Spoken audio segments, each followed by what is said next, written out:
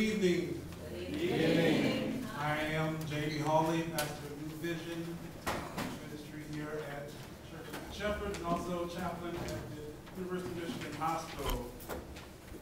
The evening, the morning of August 17th, I stood on the ground in Ferguson on West Florissant, and I received the rage of that community, both conservatives and liberals, everybody.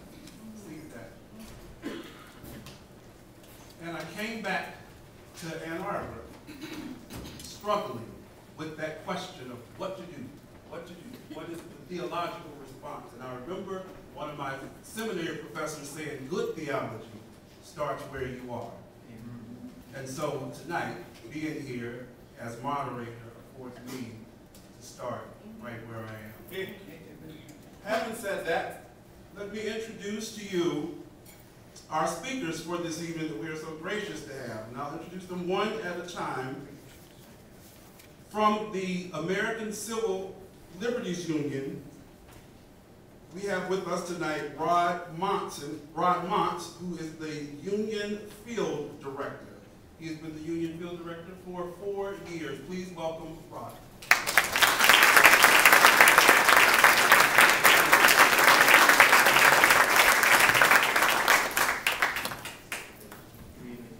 Also joining us tonight is the County Sheriff, Washtenaw's County Sheriff, Jerry Clayton. He has been in law enforcement right here in Washtenaw County for 26 years and has been a twice elected sheriff for a total of 6 years. Please welcome.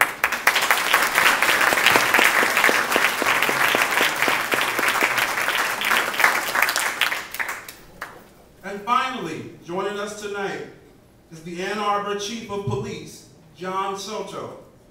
I'm sorry. I need glasses. He's been in law enforcement for a total of 24 years and has been the Chief of Police right here in Ann Arbor for the past 2 years. Please welcome.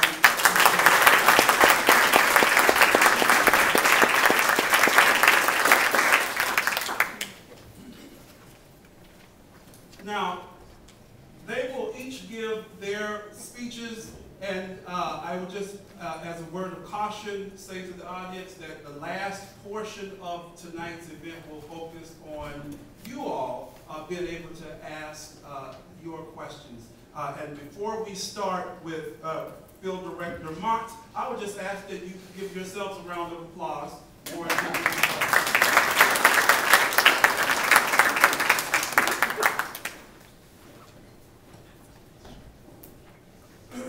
Thank you. Can you hear me okay? Yes. All right. So I was asked to talk about some lessons learned from Ferguson. And the first thing that came to mind, I have to tell you, many people from places that are prominent in our civil rights history, things like this, always sort of strike a nerve with me. I'm originally from Little Rock, Arkansas. My family was very much connected to situation with Little Rock 9 happened back in the late 50s, including my father, who has always been an inspiration to me because of some things that he went through. As a teenager, my father was wrongly accused of a crime, tried, convicted, and spent almost 2 years of his life in prison. So my grandparents were able to get him pardoned and moved on from that. Would have left many people carrying baggage, right, that would have affected the way that they lived their lives. But my father raised me to be a person who embraced diversity and had respect for authority despite what he went through. And I always use that example to motivate me when I hear about things like the situation that happened with Michael Brown. It does not surprise me because race is something that our country is going to continue to deal with. What I think these opportunities present is a chance for us to look at our complacency in some regards or our inaction in many others, right? This isn't an anomaly. This isn't a happenstance. These things take place in cities across our country here familiar with the name Milton Hall? Milton Hall was a man who had some mental health challenges, who was involved in a confrontation with police in Saginaw back in 2012. And as a result of that altercation, 6 police officers were involved on the scene. One had a police dog. They confronted Milton as he brandished a small knife. And at one point, Milton used the knife to fight the dog. At one point, he turned towards the police officers, and they shot him 47 times. The officers involved in that shooting were not formally charged, and earlier this year, the Justice Department decided not to investigate that crime as a wrongful shooting. And you can argue about the specifics, and I'm sure my fellow panelists here will have some thoughts on how these things are handled. They're better equipped and more experienced than I am. But I use an example to say, this happened here in Michigan. When I asked for a show of hands, not making it up. So we shouldn't be surprised by what happened in Ferguson, but we can use this as an opportunity to look at what's happening in our own community, right? So that when situations like the one involving Milton Hall happen, we're not surprised, we're motivated to do something to address the problems that got everybody so angry in the first place, right? The outpouring of support for Michael Brown were not just as a result of him being shot. It was a result of the frustration people in the community have been feeling for some time. And it eventually boils over, right? So I had an opportunity to talk to my colleagues in Missouri about some of the things that they have been involved in as a result of that tragedy. And many of them have been tied to the response of the police to the incident, as well as the community's continued organizing around the issue. You may have seen some of these images of heavy militarized police. That has certainly been an issue. My colleagues at the ACLU in Missouri, in fact, filed a lawsuit addressing this policy, although it was not written anywhere in stone, of not allowing anyone to stand around for more than 5 seconds. I don't know if you even heard about that, but it was to further suppress the community's ability to get out, voice their concern, and also to document what's taking place. We have a right to capture images of things that we can see from public space. Everyone knows this, but it is something that is part of our rights. And as folks sought to exercise that, right, they were confronted by police. So, it does make a big difference. Yeah. Now, did you hear anything I've been saying? I can even hear my voice now. My mother always tells me I should try to project. I do work on it, but it doesn't always work. That's much better. So, a couple things have happened after that. One is a local coalition has been formed called the Don't Shoot Coalition. There's also a national coalition called the Hands Up Coalition that seek to address issues around police interaction, police militarization, and also cultural competence going forward. So we can address some of these underlying issues. And not only lead, in many cases, to tragedy, but also feed into this lack of understanding that pits communities against each other when there's really no rational reason for that being. My colleagues have also been involved in protecting the rights of protesters and looking at what is likely to emerge out of this. And there are really 3 things. One is more attention being paid to the equipping of police organizations with military supplies, vehicles, weapons, and so forth. And also this issue of body-worn cameras, which is something that the ACLU can get behind because it provides protection for both law enforcement officials and those folks who are involved in encounters. There are some issues with regard to some things that get accidentally recorded, but that's something that we're willing to work through. Then there's this issue about the outcome of this. because there's great concern that the officer involved in this may not face charges, and the results of the federal investigations that have now been launched may not turn out to the community's liking. And so what happens as a result of that? There's some concerns there may be light in Missouri, worse than what we've seen, as well as in some of these other cities where organizations have begun to pull citizens together. And that's only going to happen if we don't get back to what I was saying before. And that's look at these underlying issues that have people riled up about what's going on in their community in the first place. Locally, we're looking at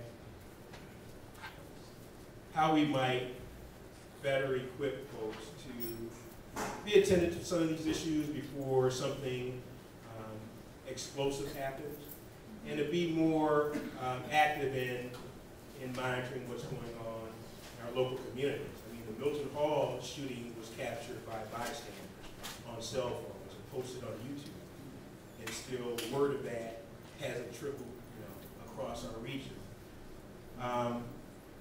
We're looking at maybe some opportunities to launch some technology, an app, in fact, that would allow folks to monitor interactions with law enforcement, as well as to provide them information on what their rights are. Because in many cases, when involved in interactions, folks aren't informed enough to make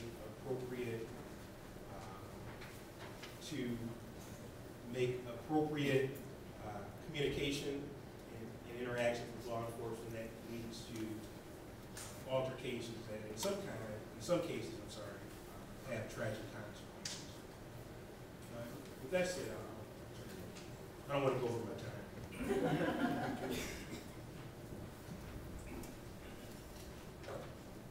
Good evening. Good evening. So I'm a pacer, so I'll hold this close, but I'm going to pace. At first, I was thinking, there's nothing, I won't take up 10 minutes. That's what I was first thinking. I won't take up 10 minutes. But quite frankly, you're going to have to hit me with the 1 minute sign. Because this is extremely complex. It's extremely emotional for people. And as I think about the things I want to touch on, and I know you'll ask questions, I was like, wow, that's more than 10 minutes worth, so let me condense it. So let me start with what I thought about watching Ferguson. So in a lot of national events that occur, we had that active shooter in the theater in Aurora, we've had it in Sandy Hook and a bunch of other places. As a law enforcement executive, I sit back and I say, well, what would we do? In Washtenaw County, are we prepared? In Washtenaw County, have we taken the proactive steps to prevent these things from occurring? But in the event, and you know what, it doesn't matter what you do, these things may occur. So now how do you respond? And we understand that in incidents like active shooters, people are going to look to law enforcement for leadership. Quite frankly, in a situation like Ferguson, people still should look at law enforcement for leadership.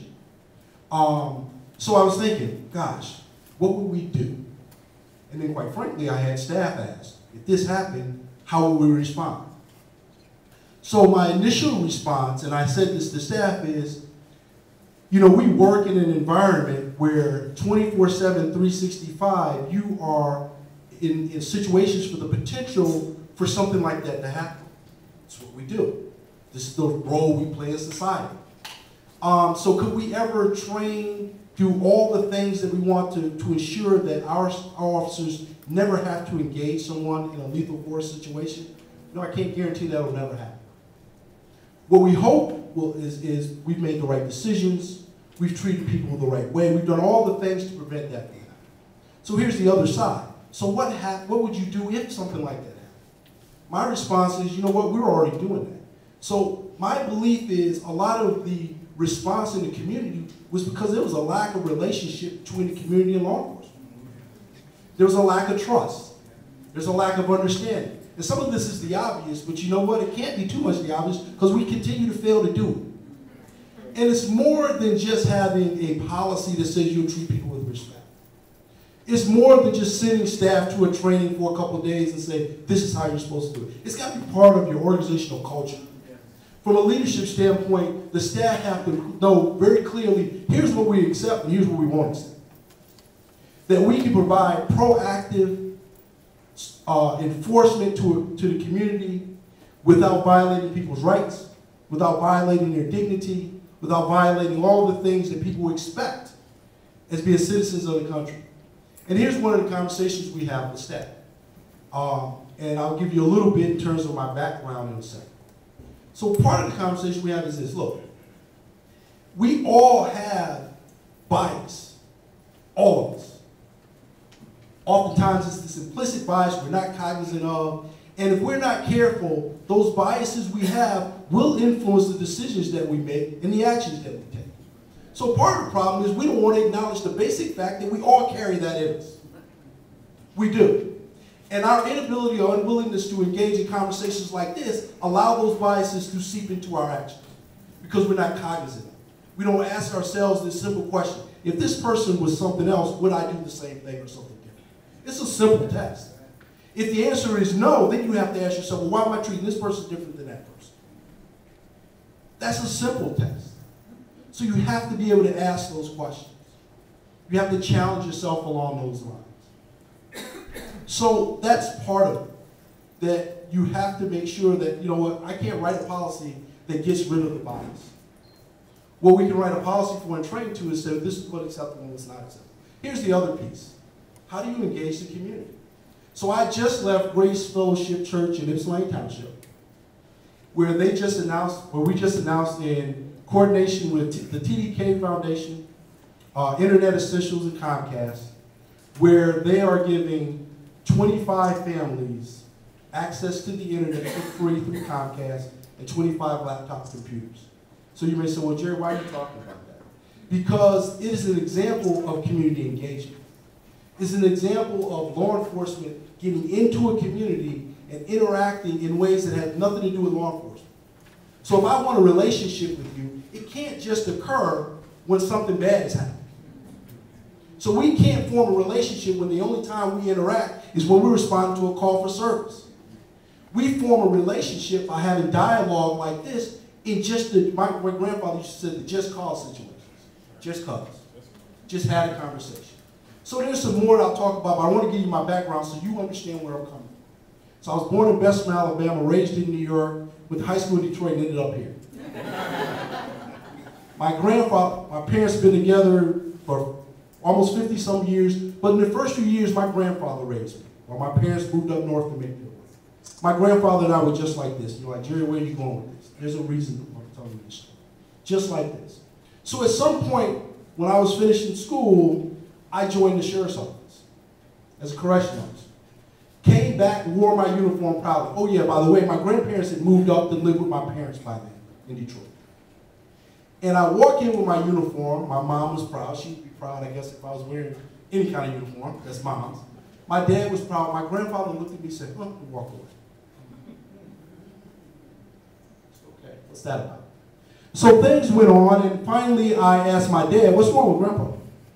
And my dad said, ask your grandfather. So I asked him. You know what he told me?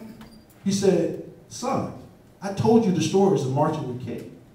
I told you the stories of things that were going on in police sicking dogs and all that kind of stuff. How can you betray what we went with what I told you? So I'm pretty snappy with stuff, but I didn't have a comeback at that time, but I thought about it. And later I came and I talked to him. I said, Grandpa, you did it from the outside in. Every now and then you got to do it from the inside out. There has to be leadership in all organizations that are committed to the right thing. So what drives me is just that. Let's make sure that from a law enforcement perspective, we are seen as an essential partner in the community, not a necessary evil. That when people in the community call us, they're not signed and say, oh my God, I hope I get a good one. They call us and say, I know I'm going to get a good one. I know I'm going to get someone that treats me with dignity and respect. Even if you have to take someone to jail, you can treat them with dignity and respect.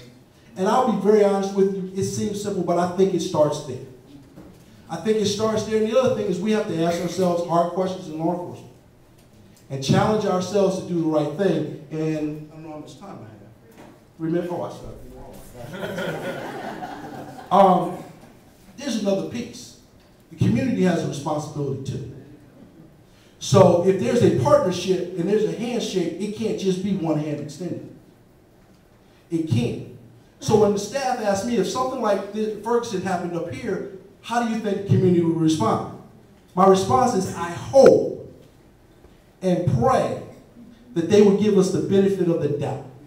That we have done enough on the front end to show that we value the people that we serve.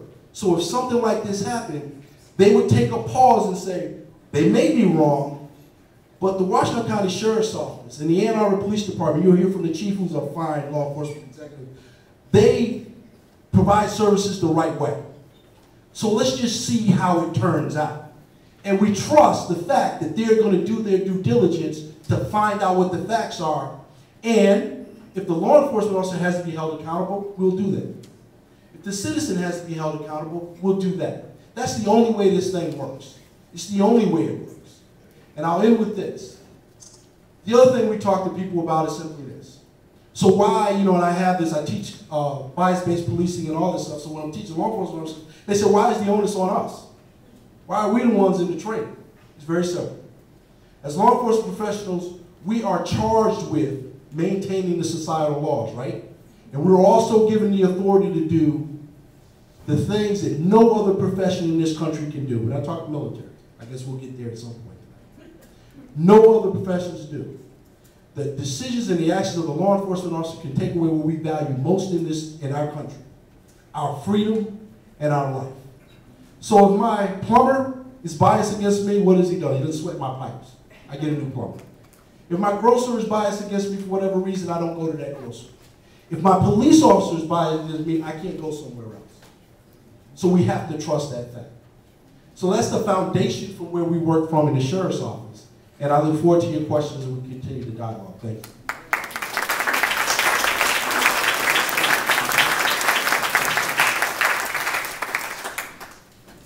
I suspect that was more than 10 minutes, but thank you. I'll probably lead off saying the same thing, that I may not take 10 minutes because it's very important for me to hear from you. It is important for me to give you a little background on myself, just like the sheriff. It's a great pleasure to hear from you, Mr. Monts, and Pastor, and the Church of Good Shepherd. I've been to many forums, many public discussions with the sheriff. We've kind of grown up together, went to the same police academy together. Our leadership styles, I believe, and our philosophies are very similar. So you may hear some of the things that are repeated, or at the very least emphasized when I speak of some of these topics. A little background on myself, so you kind of have experiences. I think it's good to know where we all come from. I've been with the police department 24 years, 24 and a half years, all of it in Ann Arbor here. I've been the chief for the last 2.5 years. I grew up in Detroit, in the northeast side of Detroit, growing up at the tail end of the 70s and the early 80s, and during that time I had my own experiences growing up in Detroit. We were coming off the era of the Vietnam War and some of the issues with Mr. Chin, if you remember, anybody remembers the there, with the Japanese auto workers and the UAW workers. So I only preface that by saying we all have our experiences. We all have understandings of how bias may have affected us. Now, speaking about the community meetings, since I've been chief, I don't think I've ever turned down an opportunity to come to a community meeting. I don't think I've turned down an opportunity to meet with individuals or groups of people. And the reason I do that is not necessarily for me to stand up here and talk or preach, it seems like an appropriate term to use here, or to preach about what we do. Although that is helpful, it is important for us as law enforcement executives to explain to you some of the things challenges that we have, some of the things that we can do and cannot do. It's important, but what's more important is for me to hear from you and the lessons that I can learn from hearing from you. Some of the things that we talk about today, that you're going to hear from the sheriff, myself, or any speakers, I hope that we agree on many things. I hope there is more open dialogue, but there are going to be some things that we may not agree on. And I think that's okay, because we have different perspectives. But the important thing is, even the things that we don't agree upon, that we have the open discussions and how we bridge that gap to draw us a little closer together. You might have the same discussions with police officers on the road of my supervisors. I may not even have the same perspectives as police officers in my department. It's because we all come with our own experiences. But as the leadership, as a sheriff, as a chief of police, these type of community engagements are important to me. I encourage you to be frank. Nothing's going to offend us. The sheriff and I have been to many meetings. I was at another impact forum earlier today. It really does take that open dialogue. That's how we move forward. I'll give you a quick example. I was at a meeting with some University of Michigan students. It was a black student union. I was there with some police officers from University Police as well as University of Michigan representatives. And the discussion that we had there in that setting with the great young people turned my perspective in what I need to do as a police chief. Here's an example. The sheriff and I are going to speak that we have great men and women working in the police department. I'll stand behind that all day. Are we perfect? Not. We're not perfect. But there's great people here working. We're a great department. My gauge of what I needed to do as a police chief had been that these types of incidents that we hear in other parts of the country, in Saginaw, has not happened here in Ann Arbor or Washtenaw County. My gauge used to be that has not happened. You know, it may not happen. It could, but likely not happen. And the gauge was, hey, we're doing okay. And from the discussions I had with this group of students being very frank with me, I've changed my bar of what we need to do.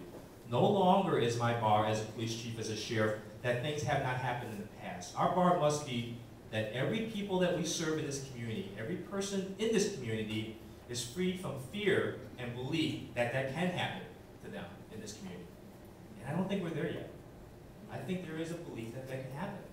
So my point in this story is every one of these meetings, I go home and I reflect and I lay it up at night.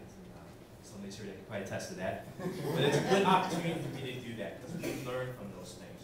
And I was astounded, you know, and we go under the perceptions of what we're doing well and we turn around. That's not what we're doing.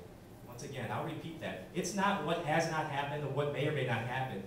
It's to be free from the fear and the belief that it may happen. That's how we work. That's what we need to work toward. And how do we do that?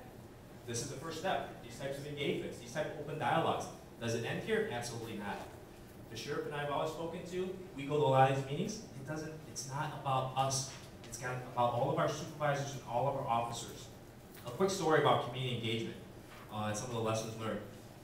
We've been very active in community engagement. We try to bring that back. We have a community engagement unit. We have a sergeant and 2 officers. Their responsibility is to go out to these meetings and engage the community. But we have said it's not just their responsibility. They don't work 24/7. They're not here all the time. It's everybody's responsibility, all the supervisors and officers. So I apologize, I told the story earlier today. We assigned somebody to go to an event with the youth. And we assigned the officer, and we think we're doing the right thing. We're engaging community, we send somebody to be at this youth activity. I get feedback a couple of days later that this officer just sat in the car. Just sat in the car and watched. And the perception that was perceived by the community and the youth there is, he's just watching us, waiting for us to make a mistake, waiting for us to do something. When I hear that, my natural reaction is not, I'm not mad at the officer. My first reaction is, what did I do wrong? How did that message get across? Community engagement is engaging the community. It's not, we have enough community engagement with police officers in the car. We need to engage outside of the car. And once again, I say that in jest sort of because it's easier said than done sometimes. Because we lose focus of some of the things that we do and all of the responsibilities we have as police officers outside of the engagement. It's a hard job. These officers have a hard job and have to do a lot of things. They have to balance all that. We as chiefs and executives have to balance all the needs of the community. There are a lot. I get a lot of phone calls. I have council members here can attest to. We have a lot of needs. I know we have more discussions, but I do want to touch a little bit about, because I was asked to reflect about Ferguson. I will say that when I was thinking about it, I was a little sheepish about discussing that because I didn't have all the details. I was not there. Was.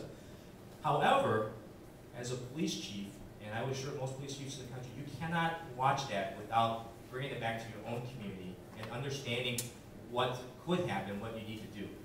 And without discussing the specifics there, I'll talk about Ann Arbor and Washtenaw County and 2 things I took away from that. And Sheriff stole my thunder on the first part of it. The community trust has to be earned before the incident occurs. It is too late when it's happening. And that's why we do these. That's why we diligently come out all of these things, and that's why we want to speak to the community. That's the first thing. And I spoke about the community engagement unit. But we have to do it correctly. Second thing is, when you look at that, our departments, the sheriff's department, every department in the county has been reduced in size. Incidents, major incidents, we cannot handle them by ourselves. We have to rely on the sheriff's department, Ypsilanti police, all of those departments. That's why we talk about training. We'll talk about that. But that comes at a price. That comes with our responsibility to make sure every officer that may come into Ann Arbor or the Washtenaw County is on the same page about how we respond to incidents, and that we're all in the same training. And that does start with the leadership, the commitment to make sure all of the training is consistent with the officers. And it goes into briefing before the instance. All the supervisors know the expectations and know what we can and cannot do and what is and is not acceptable in Ann Arbor and in the community. I have the same responsibility if I go assist another one. So those were kind of the two overview things that I learned from watching some of those things without speaking specifically about it, but more so relating back to those nights that I stayed up wondering, what lessons can we learn? What can we do better? And you know, the answer is always, it's always like, we're doing okay, but we can do more. And how we do it, how we achieve that, starts with these types of discussions. So I look forward to, you know, I've got a lot more thoughts still on my mind and some of the questions, but let's hear from the group here. Thank you. Thank you. So before we open it up for questions, let me just announce that there's a microphone right in the middle of the aisle there. I would ask that you all would be brief with your questions, but because I have a little privilege, I'm going to throw my question out ahead of you all. And in terms of being less abstract, maybe my question is not so much can Ferguson happen here. My question is Ferguson happening here? Is there anyone, and this is the item, is there anyone who is currently on an active daily basis running the analysis of disparities in terms of police stops and searches and arrests and that type of thing? This is as they say, the numbers don't lie. So I'd be curious to know what that looks like. And then the second part to that question, which is really probably the second question, is, and I've been waiting to ask this for 2 years. When I first moved here 2 years ago, I heard about this event called Hash Bash. And I was floored. And I must say, I thought about that even on the way back from Ferguson. I was listening to the radio, and they made me, that's when they released that Mike Brown had marijuana in his system. And I thought, well, how ironic is that? They haven't been able to count how many bullet holes are in his body yet, but we know he has marijuana in his system. And it just makes me think of the disparity in terms of that. And I talked to some of my colleagues who hadn't even considered the illegal aspect of Hash Bash. And I wanted to just have either of you all address that, because the word on the street is that officers actually look the other way while this happens. And it's been happening for 40 years. Hash Bash has a website, they have a Twitter page and a Facebook page. And it's a big smoke. And I hope I don't offend anybody, you know. I won't mess with you. But I do want to see if you all had a response to that and to bring some.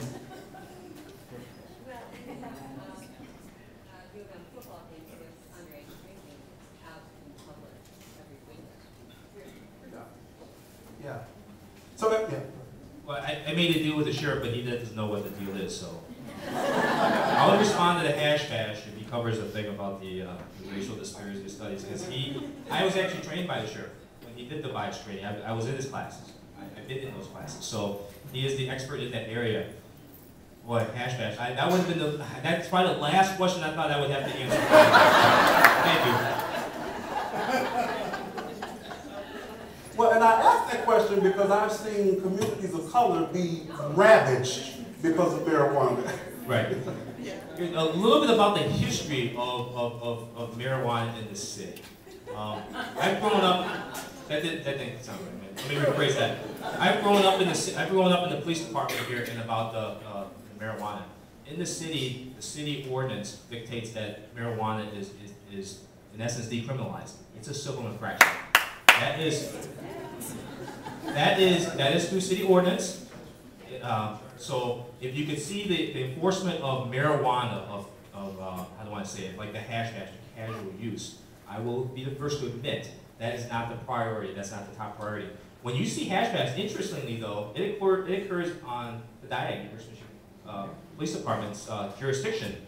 They do not abide by they don't abide by the city orders. They go by state law, which is a misdemeanor.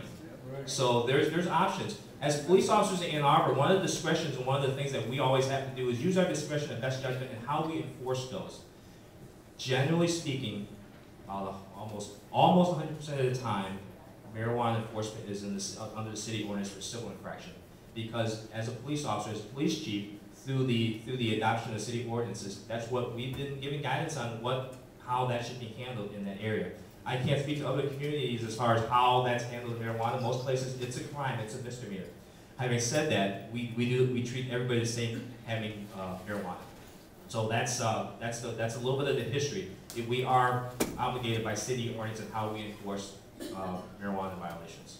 Okay. So, sure. It's some deal, Chief. Okay. But it's a fair trade-off. So I said before I tell you a little bit more about my background, and I knew the opportunity would present itself. So I do a lot of work in the area of bias-based policing. So I am not an active partner, but I'm a partner in a law firm, in a firm called Liberties Consulting. So that's what we do. We do statistical analysis of traffic stops, pedestrian contacts, all that kind of stuff. But we also do a training component and a community engagement component. Because just having the numbers is just the first piece.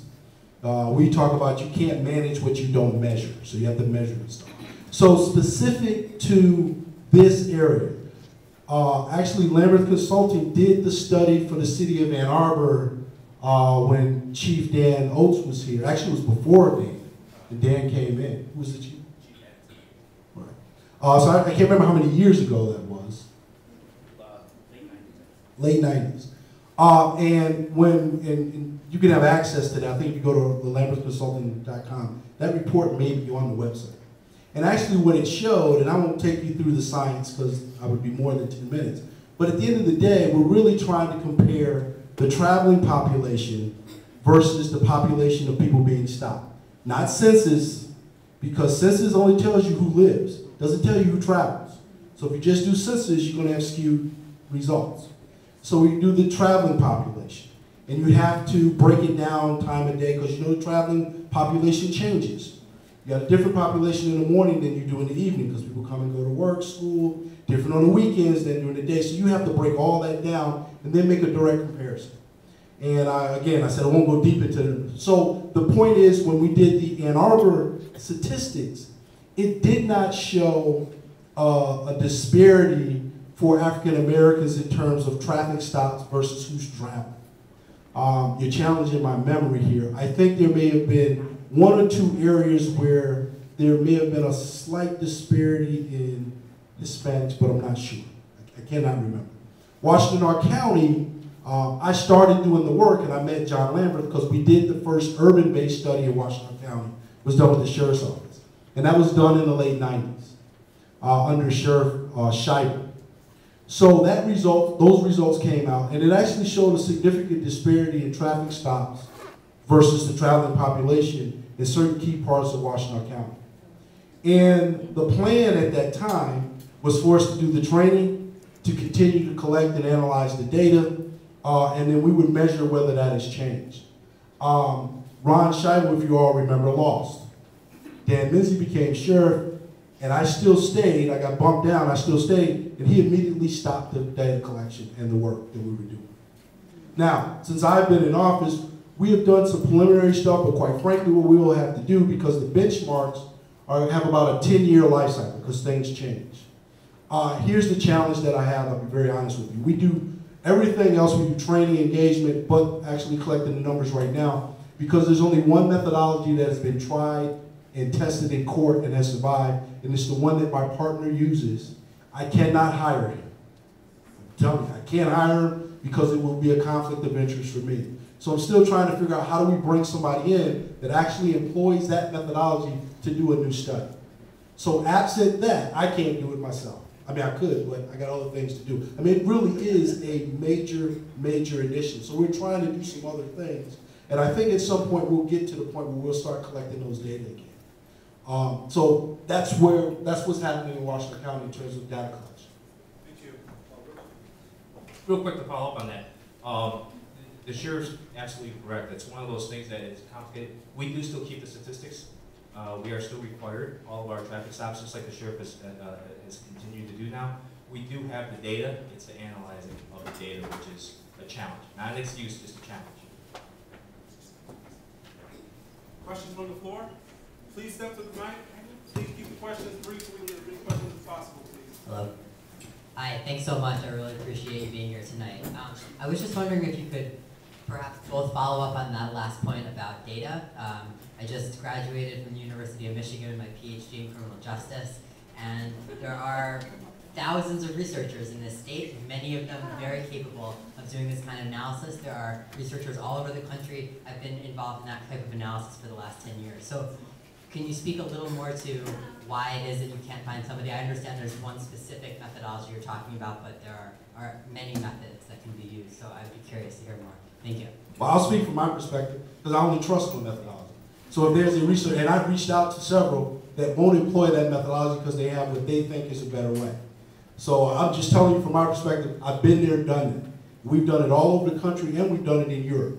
And every time it's been challenged, it's been seen as valid. And there's no other methodology in this country that's been done relative to this subject that has been challenged in court and survived. So you're right, and I guess I could try to bring somebody in, bring John in to teach him. I still got to pay John. He's a businessman. So the point is, I think we'll move in that direction. We'll collect the data. You're right, there's 100 researchers. I've gone to many of the conferences where different researchers have talked about, well, we can use crash data, we can use pull and push data, we can use all the different kind of data to determine the traveling population. And I will argue there's only one way to determine the traveling population, and that is to go out and observe and collect those data, stratify it in an appropriate way, and make the appropriate comparison. So your point is right. There are tons of statisticians and experts out there, but I only know of one that I trust to move forward. Maybe we could talk more about that. Maybe. All right. Maybe. Good evening. First I want to say I have the highest respect for you, policemen. It's a job that I would not have, and I think that... Oh. All right. First of all, I want to say that I have the highest respect for you as a policeman. It's a job I wouldn't have. You have the hardest job in the world, and we should give you respect. My question, you both talked about community relations and engaging the community.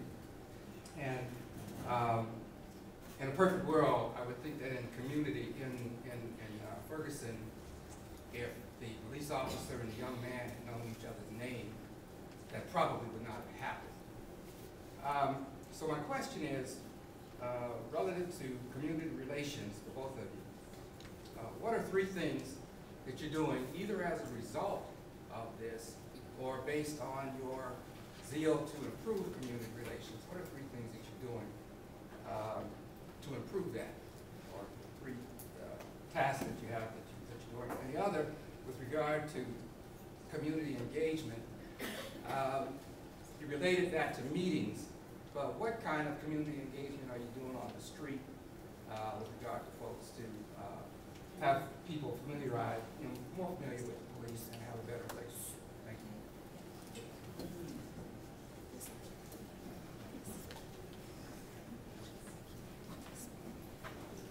you. Very good question. I'll go first, and hopefully the sheriff can back me up here. Some things here. It is a progression of how we do things. Once again, when we look at the history of the staffing of the police department and sheriff's department, some of our ability to do some of the things the way we want to do it has been challenging because of our staffing. Back in the mid-90s, we had almost 200 police officers. We had our own community-oriented policing division with a deputy chief and a lieutenant, and we had community officers in several neighborhoods. The Housing Commission, the West Side neighborhood, the South Side, the old Arbor or Stony Brook. We had officers that was their only responsibility was to be in those neighborhoods and get to know the names. Not only be at the meetings, but get to be in there. They were all bike trained, they were all on foot. I think some of them, we didn't even give them a car because we didn't want to be in the car. They had to do those things. But what has happened is through the reduction of some of the staffing, once again, I'm not here to preach about the challenges we have in staffing, but that's a reality. If we had more officers, we can do that. Councilmember Warpowski is here, in some of the, in the last fiscal year budget, the council was gracious enough to increase the staffing level in the ANR Police Department by 3 officers. And in response, what do we need in the community? 2 of them went to the community engagement unit, and 1 of them went to traffic enforcement, which we can talk a little bit about later. But it's a progression. That's a step. That's the first thing we need to do. The community engagement unit is not just about in the downtown beat. You'll hear a lot about that. You think the community engagement is walking the beat downtown. That's only a part of it. One of the things that I kind of talked to about council members and my philosophy, it's 3-pronged. It's very important. We need the vibrant downtown, don't get me wrong. We need the safe neighborhoods, and we need the outreach to the youth. The thing that I'm most concerned about, probably the part that I feel like we're probably lacking the most, is the outreach to the youth. I'm not ashamed to say that because it's reality. We don't have the school officers in the school liaison officers in the schools anymore. That was a contracted issue. Everybody's facing budgets, not blaming anybody. We don't have the school officers in there. Community engagement unit is tasked with going into the school. So they're back in there working with Safety Town, very young kids. We're back in there at the school's athletic events. However, it's not consistent like when we had the officers. If I had more officers, that would be one of the first places I go to, is getting back into the schools as well as into these neighborhoods. So there'd be inspection. So that's what we're trying to do. We're trying to continue to grow that. The problem that I face, and I've seen through experiences, when you have regular patrol officers doing some of those, it's an okay job, but it doesn't get to know the name of that person. You're not going to get to know them unless there's a consistent presence in those areas. So that's what we're working toward. But the other part of it I really want to talk about is trying to get back into school. And as we talk about schools, one of the concerning things that I have, that I hear a lot after talking to the school liaison officers that were in high school, their advice to me is, Chief, if you get officers back into school, get into middle school. And it kind of threw me back a little bit. Get into middle school, I says, yes, that's where we need to. Sometimes in high school, it might be a little late. We need to get them into the middle schools. So that's one step. I think I mentioned a couple. Build the community engagement, get back into the schools, and have that consistency with being in the neighborhoods. And I'll think of a couple others. I'll hand it over to Sheriff, and I think something I'll come back up. So when I took office, one of the first things I did was create a high-level executive position in the Sheriff's Office called Community Engagement, the Director of Community Engagement. Some of you know Derek Jackson. So Derek Jackson doesn't have a police background. Derek Jackson has a social work background. And we brought Derek in, and the appeal to Derek was, Derek, help us create a philosophy where we are, again, a part of the community. Help us understand how we make a connection in the community, how we add value in the community. So Derek has his own staff. We started what's called an outreach team. So within the outreach team are ex-offenders. So one of the first things we did is we brought in one of our more serious ex-offenders that had been in federal prison, that 15 years ago our staff had chased and arrested, and was part of a RICO case that put him away in prison and brought him in, made him part of the Sheriff's Office. And he worked with us back into the same community he helped tear down. So one of the things Derek taught me is if you give people an opportunity, if they help tear down a community to be a part of building it back up, you help them set up for their future. Now, this person has left us. He is now working full-time. He started another business success story. We have a few more of those success stories. But we had another ex-offender, a female. Now she's working in the county. So you start very slowly changing your brand.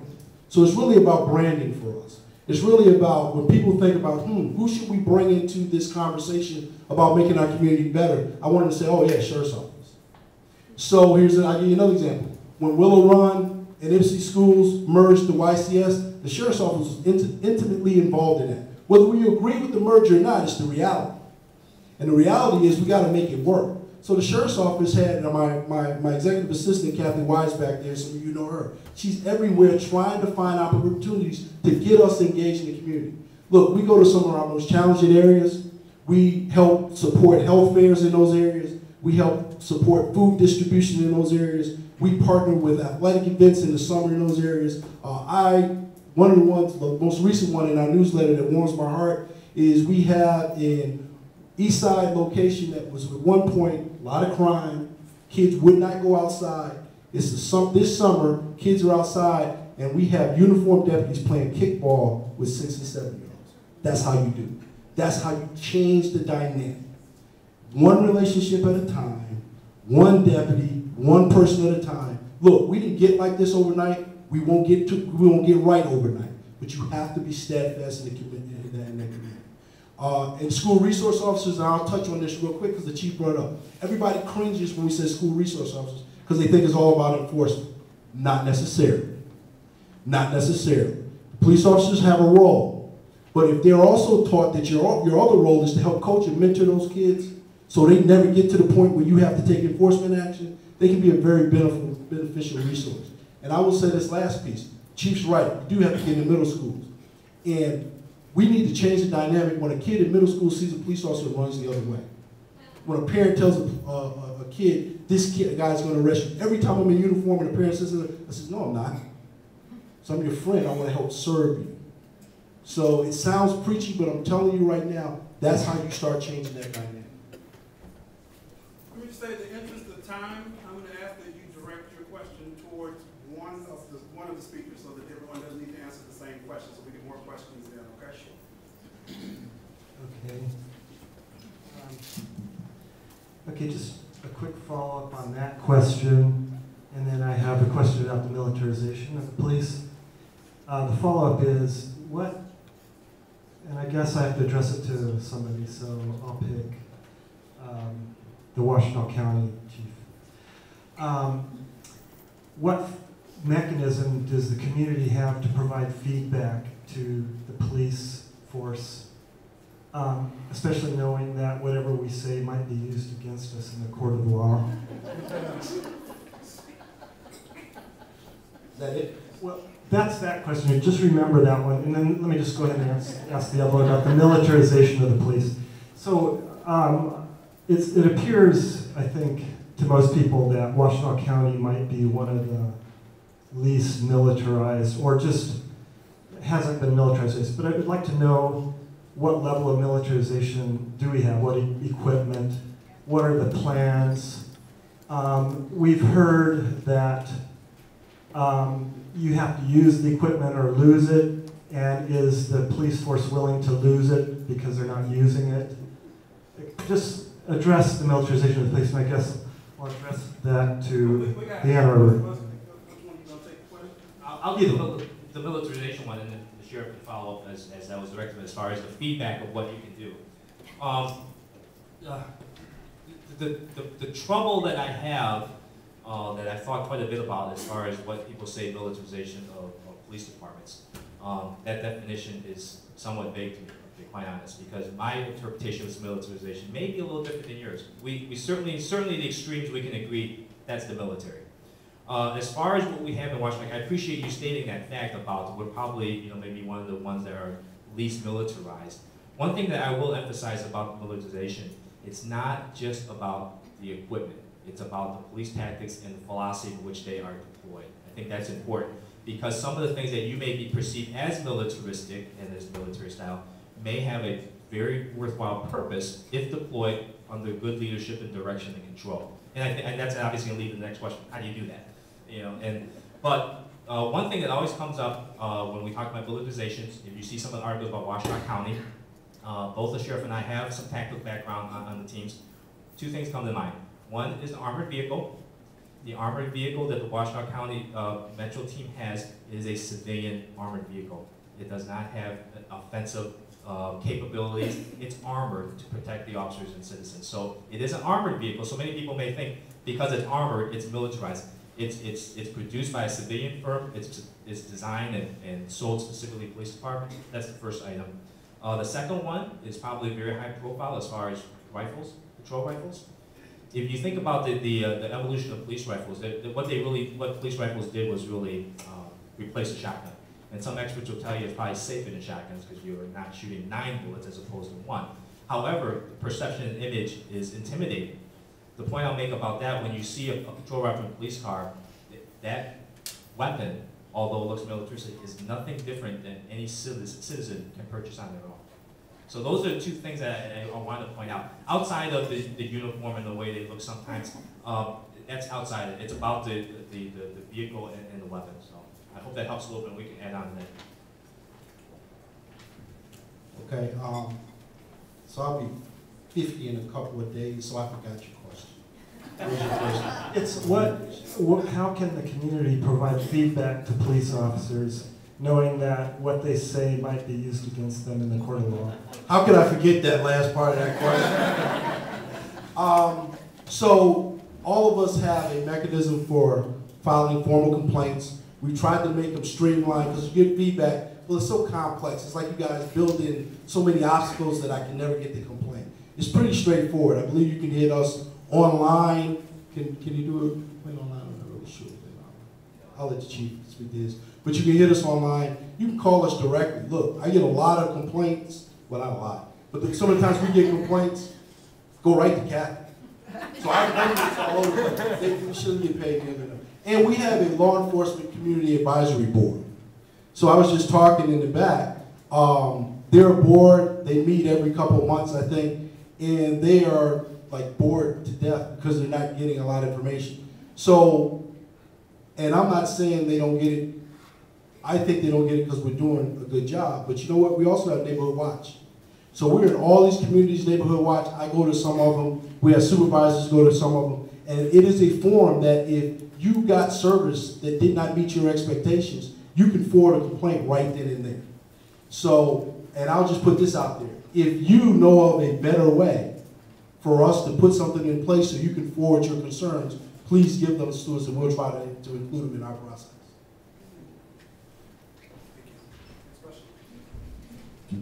Hi, Sheriff. The county actually has a lot more equipment than just that militarized vehicle and a couple of shotguns. It has quite a bit more. So what I'm wondering is, given that nationally 80% of the time SWAT teams are used just to serve warrants, usually for drug offenses, and the remaining time it's where we would probably say it's actually needed, for instance, an active shooter or a hostage situation, what are the stats here in Washtenaw County? So I guess I would, what stats? What stats are you talking? To what extent is the SWAT team used for situations like an active shooter, which I think we can all agree is the intent of it, versus, say, serving a warrant on a civilian who doesn't even have a gun? So two things. Actually, the intent of SWAT teams have been oftentimes where a regular patrol officer or officers do not have the equipment based on our assessment of the situation to safely resolve the situations. Sometimes you bring in a tactical team. So the chief referenced both his and I experience. So we were both on our SWAT teams for 10 years. Let's do a couple things. You know, one time, Washtenaw County had 4 SWAT teams. Washtenaw County doesn't need 4 SWAT teams. Washtenaw County has 1 SWAT team for the entire county. Washtenaw County also has a very strict protocol in terms of when we employ. And there are some very specific criteria that has to be met before a SWAT team is employed. So if we're serving a warrant, which is, so warrants are served many times throughout the week, throughout the month. Very rarely is a SWAT team employed to serve the warrant. The SWAT team would be employed in Washtenaw County to serve a warrant if we have credible information that the occupants inside the dwelling are known to have firearms or are known to be violent in the past. Then we'll do an assessment. Then even then we'll do an assessment. Because at the end of the day, if we're really trying to serve a warrant, all we want to do is serve a warrant. Get the person out safely. I'm not sure what you mean by all the other equipment that we have in Washtenaw County, but I'll just echo what the chief said. It's not the equipment that you have. It's how you choose to deploy it. So there are organizations that don't have any of the stuff, but you would question their tactics around how they deal with people. So my concern with this whole concept of how militarized the police have become is that we're missing the point. The question is, challenge us or question our decisions about when we employ that equipment. And my response in Washtenaw County is, tell me if you think we over deploy our equipment. People rarely see any of that stuff because we rarely use it. And if we use it, I guarantee you we can defend with very specific criteria why we choose to deploy the equipment. So do you have those numbers, and not necessarily right now with you, but would they be available? Sure, we can get that. One minute response. Just the one thing, just to kind of reassure the people, the sheriff and I and all the other chiefs that participate on the Metro SWAT team, after every incident, we get an after-action report I just read one recently, and that's really the first thing I look at with the warrant services. Did we locate a weapon? And I would say probably just about every time they do locate a weapon, because there's credible information there. So we do have oversight from not only in how it's employed, activated, but also afterwards as well. Hi, so I had a sort of related question for the sheriff. You're talking about this process that you go through before you deploy the SWAT team. Who is in charge of that process? When you go to get the warrant from the judge, do you tell the judge, and we want to deploy the SWAT team, and the judge approves that, or do you approve that personally, or who does that? Very good question. No, we do not seek guidance from the judge in terms of whether or not we're going to deploy SWAT team. So we have SWAT team commanders. SWAT team commanders that are that understand, that come directly from all the chiefs when we would deploy. And again, there's very specific criteria. So it has to meet that criteria. I'll give you an example. A couple months ago, there was some discussion about deploying a SWAT team. My undersheriff, who was like the deputy chief version for John, was in the room, and he says, "Why again are we deploying a SWAT team?" And he made the SWAT commander articulate very clearly why they would deploy the SWAT team. What the risk, so here's the risk you got to balance. What's the risk of not deploying the SWAT team? Because there have been times where teams have tried to go into houses, have been outgunned, and now you've allowed the situation to get away from that dwelling. Now it's expanded, now you're putting the community at risk. So honestly, our concern is whatever enforcement action we're trying to take, we need to do it the safest we can with the lowest level of force that is reasonable given the circumstances and the information that's available to us. So I'm wondering, one of the things that was quite disturbing to me, particularly about Ferguson and Officer Wilson, was that there was not even a police report filed. So I'm wondering if for you all, and here in Washtenaw County, is a police report, particularly when somebody has been gunned down, is that a mandatory procedure, or is it an option? I'm wondering, Director Monts, how do you get involved when these matters happen, such as the tanks and all of this? First of all, I want to hear one of them say yes. Yes. Absolutely. Real quickly, I'll give you a response. I think on the one part that you may find some comfort in, I think the sheriff agreed. I think in Arbor, Washington County Sheriff, we're probably at the other extreme of paper heavy. We have to file a review of use of force report, and every use of force, not only if somebody is gunned down, every time that weapon is drawn, whether it's fired or not, and I can't remember the last time we actually fired a weapon. We've been shot at, but we haven't fired. But every time a weapon is displayed, every time I grab onto somebody's arm, or an officer grabs somebody's arm, or every time somebody uses any type of force, it's called resistance. We file a report and it's reviewed by the deputy chief level. We file all those reports. So I think we're on the other extreme of the things that we have to do. Thank you. A lot of the work that we do is driven by complaints we get about civil rights or civil liberties abuses, and we begin an investigation that often requires us to file Freedom of Information Act requests to get there, so that we can make an analysis. And a lot of times that leads to further investigation and interactions or engagements with authorities. A lot of cases that happen with police agencies, as a matter of fact. You may have heard recently we actually released a report on some data we gathered in the Ferndale area as a result of complaints we got about racial profiling of motorists.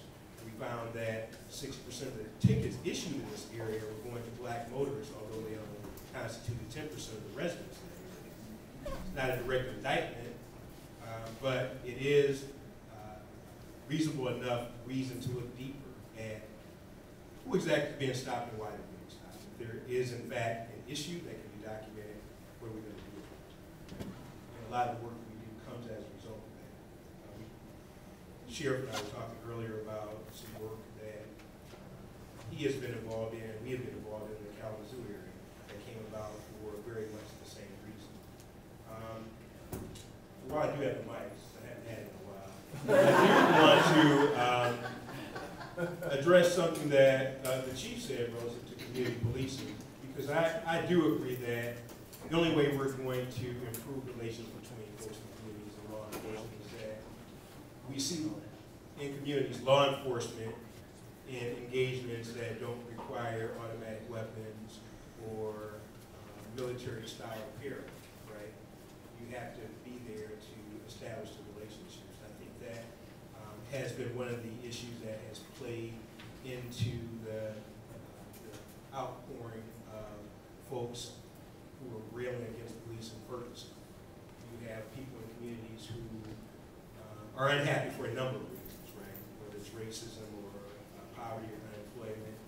And when you have folks there in military armaments, with military armaments and military dress to respond to what you are feeling as a tragedy, you are outraged and you act out.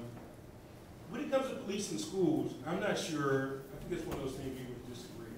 Because our position is that police in schools lead to more referrals to law enforcement and arrest. And from data that we have collected, those happen at a disproportionate rate, particularly when it comes to students of color. And that's one of the reasons that we were working with our schools and other school districts across the state to get police out of schools. My point is that from data that has been collected, and there hasn't been any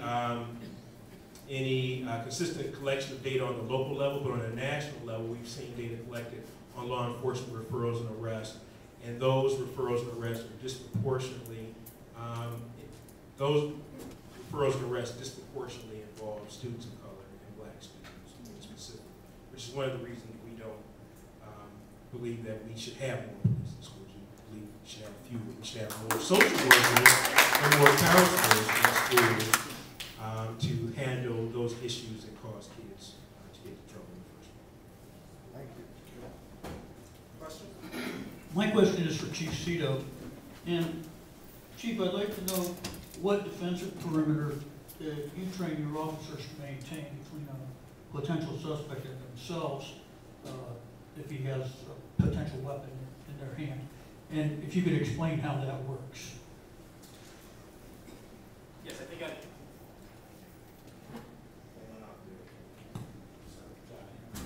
There you go. I think I understand your question as far as some of the tactics that we deploy. Without getting into specifics, there's always a perimeter, a distance which we train officers to be safe, right? And I don't want to quote any of the specifics, but we've done training ourselves that we can say the gap can be closed very quickly depending on the type of weapon, if it's an edge weapon.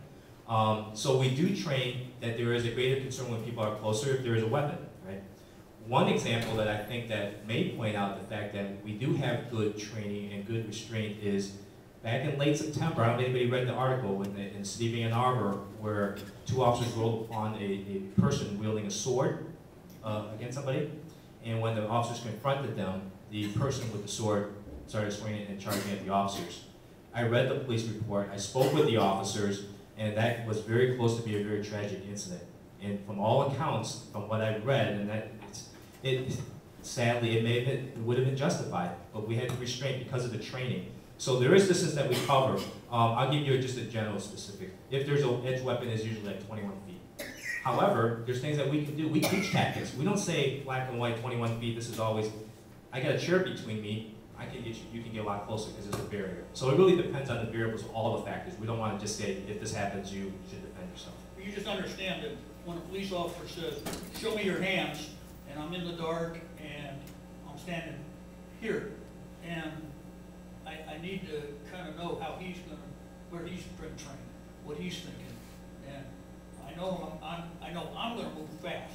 Yeah. We understand the purpose of your question. About the training. Thank you. Let's move to the next question. We have 10, 12 minutes. I really want to get through the line. That's that you shorten your question as much as you can, shorten your answers as much as you can. You all starting to sound like preachers. Mr. Sheriff Clayton, three-part question. The city and the county both get federal money from the Department of Justice and Homeland Security to buy equipment, and there is a mandated to have public engagement. The guidance also tells the agencies how to avoid public engagement. It's kind of astonishing. The second thing is that. What's your question? When is the next cycle for that federal money to come through, and what are the opportunities to have that? When is the next cycle to come through? Please let me finish.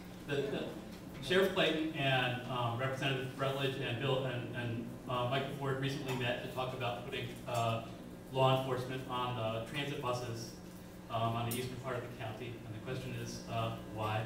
And finally, with the marijuana question, the reality is if you're a young black man on MacArthur Boulevard, you're going to end up with a felony record and a bench warrant. And if you're a young University of Michigan student, you're going to move to Colorado, become an entrepreneur, maybe get Amen to that. Yeah. Okay. So 2 things really quick. I'm not really sure what federal law you're talking about. We're not mandated to take federal dollars and equipment from the Fed. So I'm not. The Department of Justice block grants. Yeah, you have to put in for those. So we're not mandated to take them. You have to put in for them, and we don't pursue a lot of block grants. That's the first thing. I think your second one was. Relating to the transit, to put law enforcement. Yeah, we met as part of the Eastern Washtenaw Safety Alliance.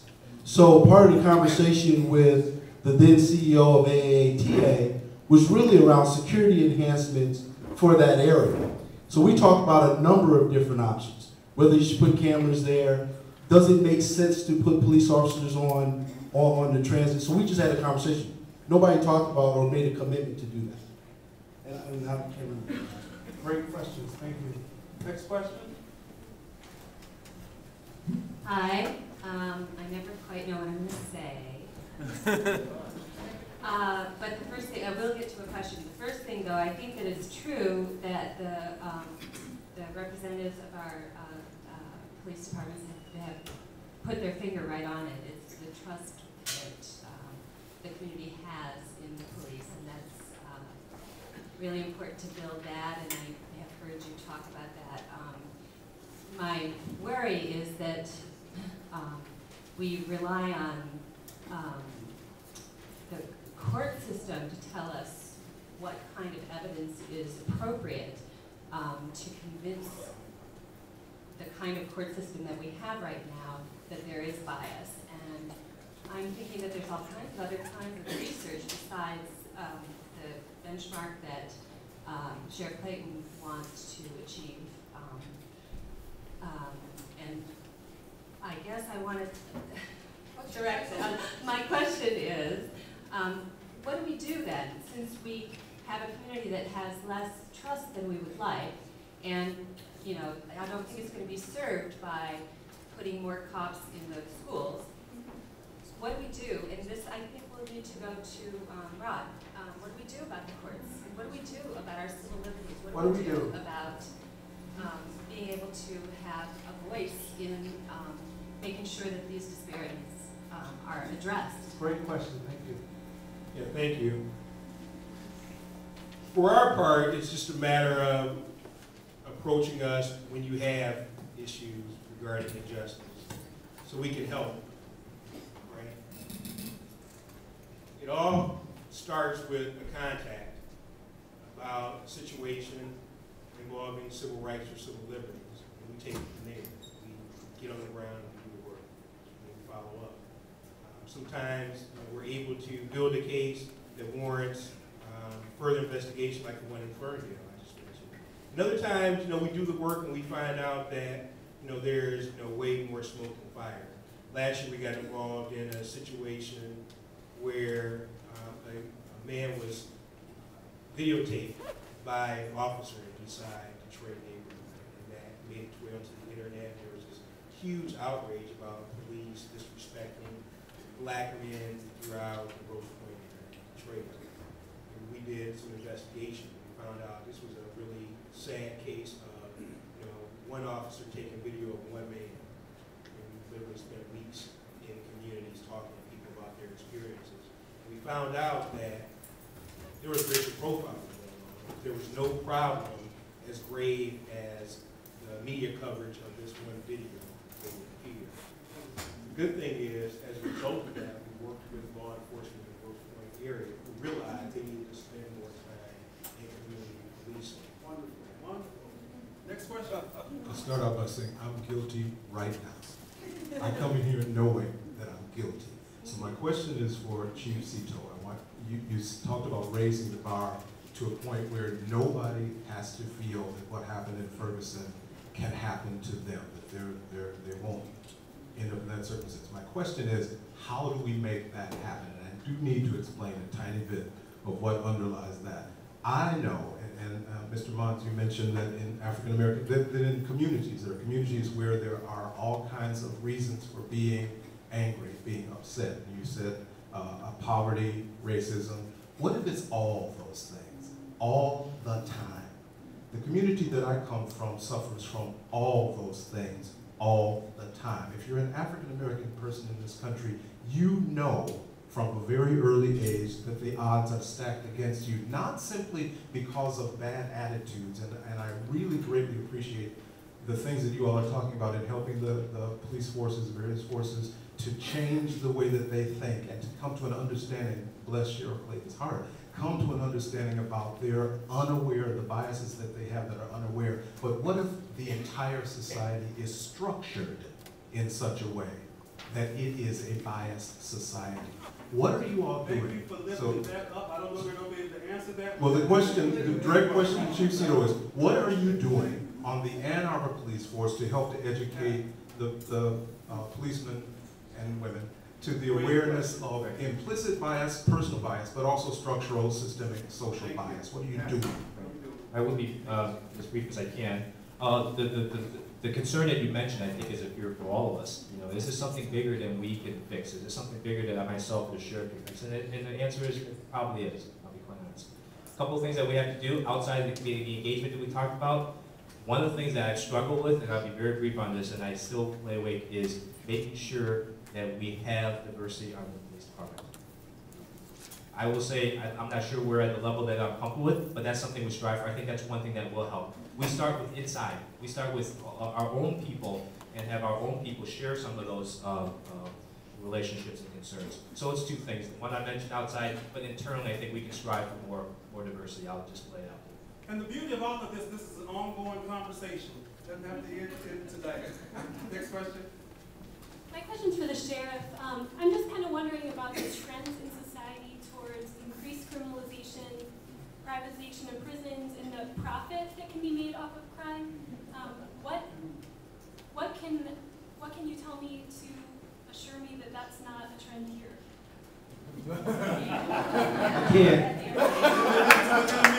All I can tell you is, from an enforcement standpoint in the sheriff's office, it is not our objective to arrest more people, to put them in jail so they end up in prison. Quite frankly, I say this all the time, I'd rather work myself out of a job. Not by not getting reelected, but by doing some of the root cause things that we should be doing to sort of, to hit criminal behavior, education and things of that nature. What you're talking about in terms of privatizing and criminalizing certain acts is way beyond us at a local level. I will say this, in the back of the room, and I want to make sure he's acknowledged, is your state rep, Adam Zimke. So, and someone that I've had conversations with about how do we do this at all levels. So it's not just the local level, it's the state level and the federal level. So I will just say this and then I will be quiet. And here's another thing that struck me in Ferguson. Folks, we are responsible to a large degree about what happens in our community. So this question about why is it 70% African American in Ferguson, but there are no African American elected officials, I am going to say this. I asked the folks in the African American community to also look in the mirror. It is all of our responsibility to have representative government. So you can't just point and say you're not elected, you got to get out there and vote. So it's the same thing with all of us. If we want change, let's get out and vote, put people in place that are going to reflect our values. If I'm not reflecting your values, put somebody else in there. I'll just put it out there. So it's all of our responsibility to do that. Okay. Ooh, I wish I could respond to that. This is what we're going to do. No more after the lady back there. So let's do this. Ask 2 questions at a time. Ask two questions at a time. Okay. And what's your question? So us 2, right? Right. Okay.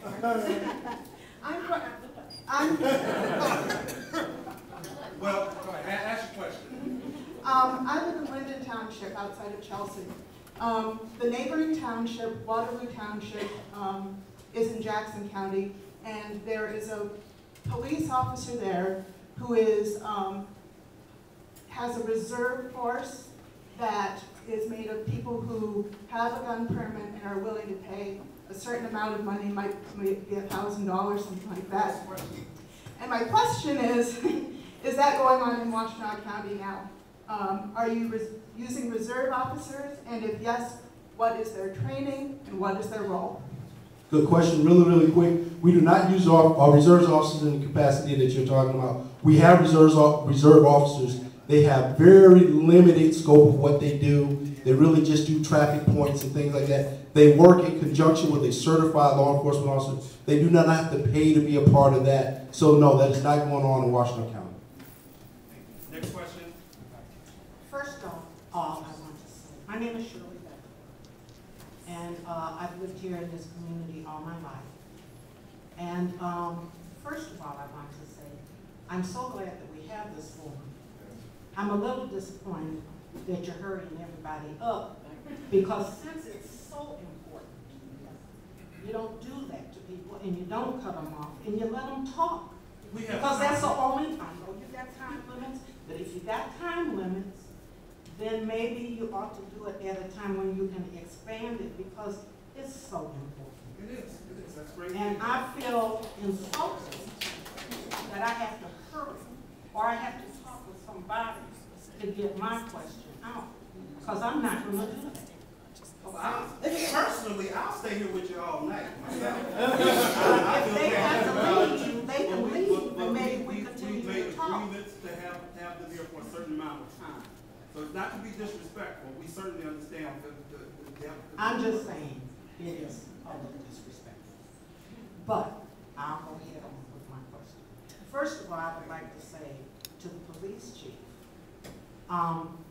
you have been very active in the community, and when our group, which was the Ann Arbor Concerned Citizens for Justice, when we did marching last year, we went to you and you so graciously let us march. You told us how to march and what to do, and we appreciated that so much. That's community communication. And we followed your rules, and we didn't have any problem. Of course, if you'd have locked us up, it would have been a whole bunch of senior citizens. But nevertheless, we followed your rules. So I want to give you a heads up for that, because that's community communication. The next thing I want to talk about is, we do, when we had police, I'm glad you don't have police in the schools, but when you did, you were locking kids up left and right. Black kids, left and right. We have the statistics. So I'm not going with your program that you have all this community input, because if you do, it's not working, and we need to work on it a little more so that we can together help these young people and not just lock them up. We need to talk more about restorative justice, so that the only resolution is jail, because that's not the only resolution. There's all kinds of things going on with these people in their homes. Their parents might be on drugs, and they don't have anybody to go to. And we're not taking that into consideration. And we as a community can work together with our law enforcement to help these young people. I feel very strongly about that as a person who has lived here and has had my children and my grandchildren locked up by you all. So, and sometimes unnecessarily. And then the last thing I want to say to you, Sheriff Clayton, our group has asked many times to come and visit the jail, and we have not been able to visit that jail yet.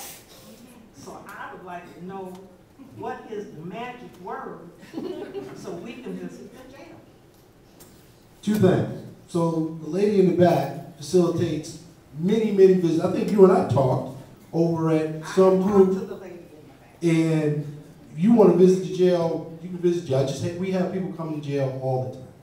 So that's not, no, not to stay, not put in jail.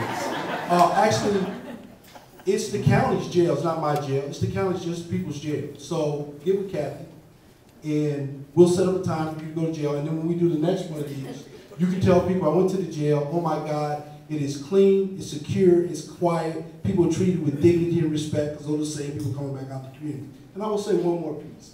I don't know if you were talking about specific to Ann Arbor, I'm telling you. So in YCS, restorative justice is the practice and the protocol. That is what they're doing. And quite frankly, the sheriff's office is part of that conversation. So you're 100% right that that needs to be what we're doing. But the same way we don't want police generalizing all of us, I would ask respectfully that you not generalize all of us. Because we all don't do the same thing the same way. There are police agencies that are trying to do it the right way. And if those things are acknowledged, then they're more likely to continue and to grow. I appreciate that, but before I sit down, I didn't generalize. I gave kudos to this police chief for what he did, okay? So I didn't generalize. I'm talking about what I know and what I've been, when I have experience with my own self being locked up in your jail, and with my children and grandchildren, and my friends' children. So all I'm saying is, your jail is full of black folks. And there must be a reason. They ain't all criminals. And if we're using restorative justice, it isn't working yet. So that's all I'm saying. Okay? Okay,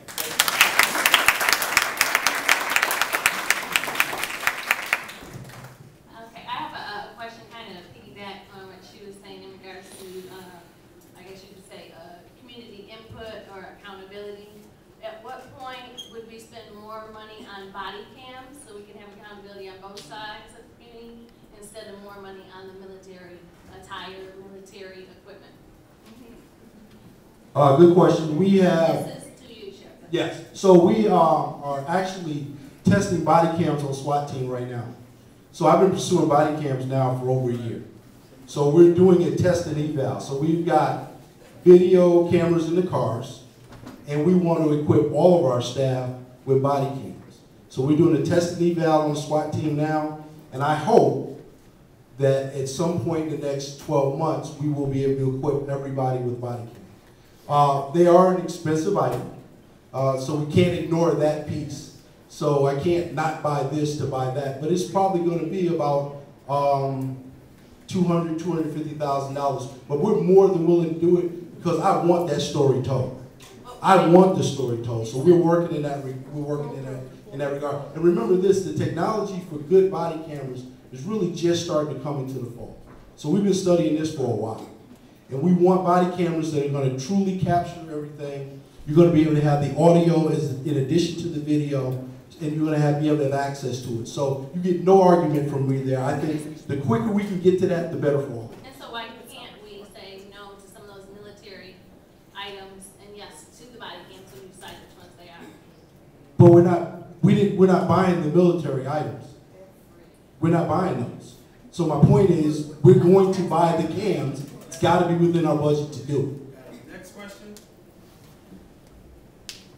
This is for Sheriff Clayton, and it's not about militarization, but I'm always distressed over how our system keeps figuring out ways to make money off people who are convicted and don't have money.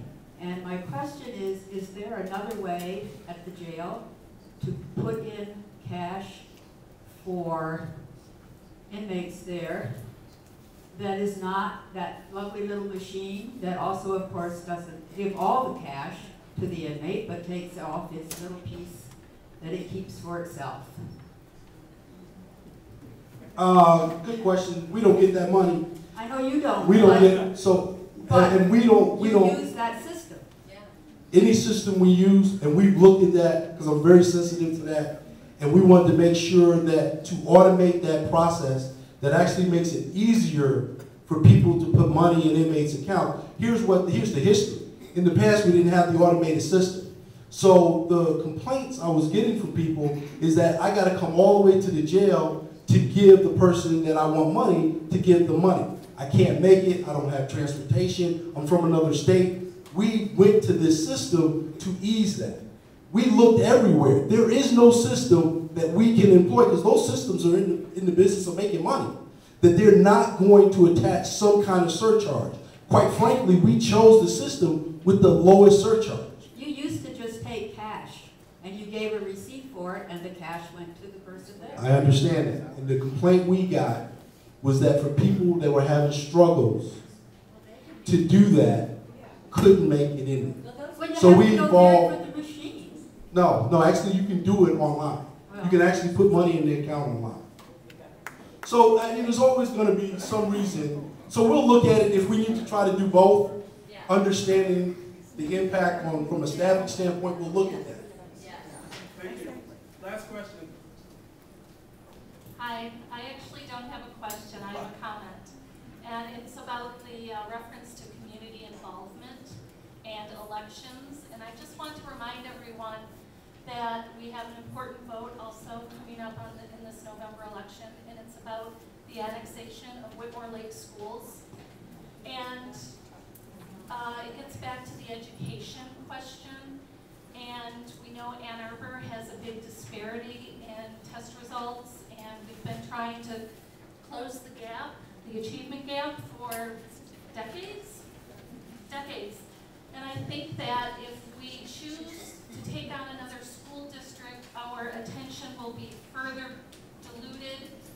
And I think Ann Arbor the school board and the administration will try to bring Whitmore Lake students up to the Ann Arbor level, and I think we will completely lose any momentum and any focus we have about closing that achievement gap, and I think that's really fundamental to educating our community and the students who come through our community schools. All right. Yeah, I actually wanted to just say I'm Adam Zemke. I'm one of the state reps in Washtenaw County, and I don't want to take up a lot of time, but I have a different opinion on the annexation. I'd love to talk to anyone who is interested about it. I don't want to take up the time of the forum tonight, but if you want to talk afterwards, I will wait here as long as you want to talk. So thank you. Yep. All right. We who believe in freedom cannot rest. We who believe in freedom cannot rest until the killing of black men and black mothers' sons is as important as the killing of white men and white mothers' sons. And I would say that is Ella's song. And if one person has that opinion or that thought or that's on their heart in the community, then we all should not be able to rest. This conversation has been lively. It's been wonderful. I would ask you to, if you haven't signed up, sign up and get on the contact sheet so that the next time we are able to come together and continue the conversation. There are a couple of additional opportunities on the back of your program. And lastly, I want to thank the organizers and everybody who put this on. Thanks to our guests. Thanks to them, the pastor. Big thanks to Roger Hill. And big thanks to you all for coming. Thank you so much.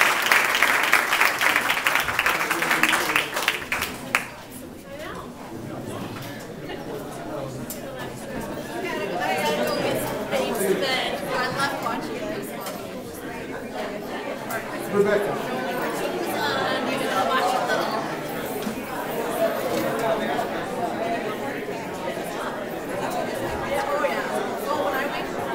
Yeah, I just don't want to do anything that would flub it up. It kept on, apparently it kept on going.